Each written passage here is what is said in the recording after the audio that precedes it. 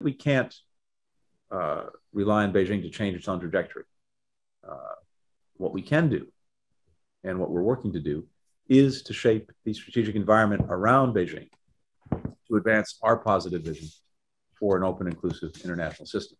I think what China has seen thus far, at least, is countries coming together in unprecedented ways to make sure that we are supporting Ukraine and in terms of providing it what it needs to defend itself, to deal with its economic situation, to deal with the humanitarian crisis, that we're exerting extraordinary pressure, unprecedented pressure on Russia.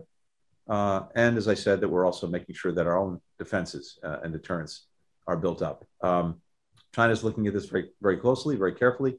We want to make sure that it takes away the right lessons. I believe China wants a world order, which is good because order is usually better than the alternative. But the profound difference is this: the order that we've sought to build, very imperfectly, but that we sought to build, is profoundly liberal in nature.